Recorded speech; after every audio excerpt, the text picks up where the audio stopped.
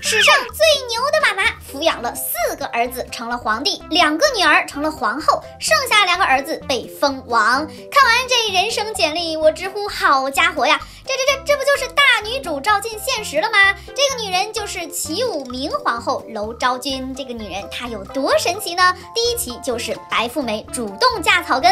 娄昭君是北魏真定侯娄提的孙女，是官宦大家的大小姐。她年轻的时候非常聪明，很多世家大族都想要迎娶她，但是呢，白富美一个都看不上，全都没同意。突然有一天，她对城墙上服役的小哥高欢一见钟情了。虽然穿着小兵的服饰，但是压制不住高欢通身的气质，小少女昭君就交付芳心了，更是直接就说此人就是我的丈夫。那么白富美怎么才能说服家里人嫁给草根呢？看看她都做了啥。她总是让婢女偷偷的给高欢送财帛宝物，让他全都攒起来，好让高欢能来家里行订婚之礼。这个订婚之礼就是男方下聘礼啦，也就是娄昭君自己出了自己的聘礼。事情都成这样了，那娄昭君的爸妈老娄夫妻俩能说啥呀？自己闺女非要嫁，只能同意了呗。就这样，娄昭君如愿以偿的嫁给了高欢。高欢是个非常有抱负的人，他很早就有了承亲天下的志向，也就是清除奸佞，让天下富贵太平的大愿望。为了达到这个愿望呢，他就开始花费家产来结交各路豪杰，媳妇儿娄昭君也会参与他的谋划。本来高欢呢是个妥妥的草根穷人，没什么升职的机会，前途也是一片渺茫。也是在遇到娄昭君之后，高欢的人生才开始有了质的飞跃。高欢的婚后生活具体有啥变化呢？其实就是各种靠媳妇儿走上了辉煌。首先就是靠着娄昭君的嫁妆有了一匹好马。在当时男人们有了马，那就相当于现在男人有了车呀。而且当时有个规定，只要有马了，就可以在边镇队伍中当队主，手底下会有100多个人的小跟班。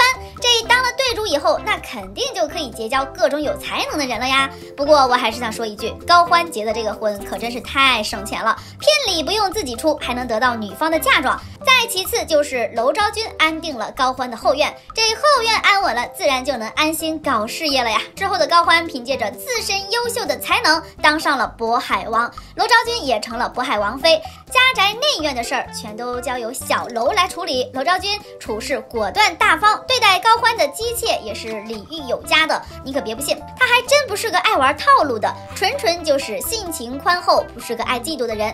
娄昭君不光后宅事务处理得好，还是高欢事业上的好伙伴。她经常有很多独到的见解，更是建议老公高欢有才必用，不能以私废公。这小夫妻俩就这么相互成就，相互取暖。高欢也如娄昭君希望的那样，真的成就了一番霸业。之后夫妻俩又发生了一件大事，让高欢对娄昭君的态度发生了180度的大转弯呀。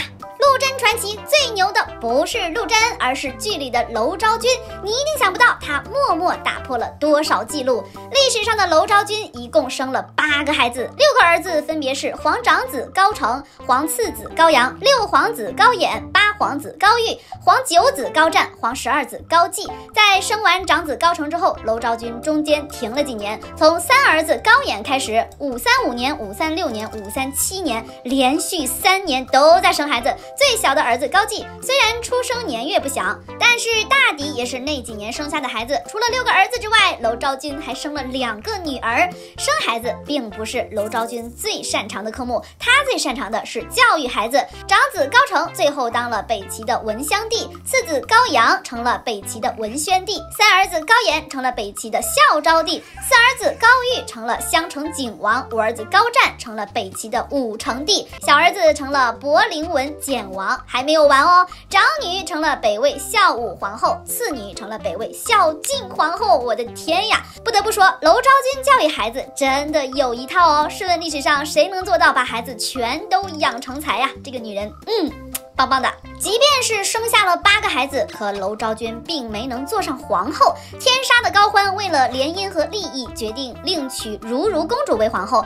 但是念在娄昭君辛苦养育孩子的份上，高欢多少有丝犹豫。这时浑身散发着光芒的娄昭君站出来发话了，她愿意为为了国事考虑，放弃属于自己的地位，主动让出正妃的位子，让高欢娶公主为妻。在婚后，怕如公主不高兴，还会特意让出正屋的位置，自己住到偏殿中。在日常生活中也会特别注意，尽量不和他们两个碰面，假装高欢没有这个正妻的存在。高欢知道后自然是非常感动啦。娄昭君所做出的牺牲，高欢都是看在眼里的。武定5年，高欢去世，娄昭君的长子高澄即位。在娄昭君的努力下，他正式成为了皇太后。像娄昭君这样的4个儿子成皇帝，2个女儿成皇后，剩下2个儿子还当王的，历史上真的是绝无仅有。可惜福祸相依，娄昭君的这几个儿子没有一个活过40岁的，也算是生命中仅有的不能承受的痛苦吧。这样有胆识又识大体的女人，怎么样？你爱了吗？